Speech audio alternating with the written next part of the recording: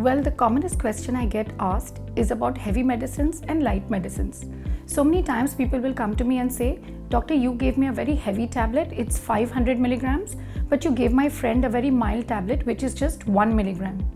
Now, a rule of thumb in diabetes is that the larger the number on the tablet, mostly the medicine is milder, and the smaller the number on the tablet, stronger is the medicine.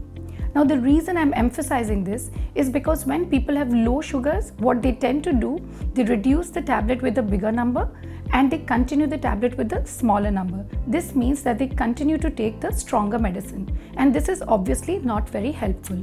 That is why it's important not to correlate the number on the tablet with whether the medicine is strong or mild.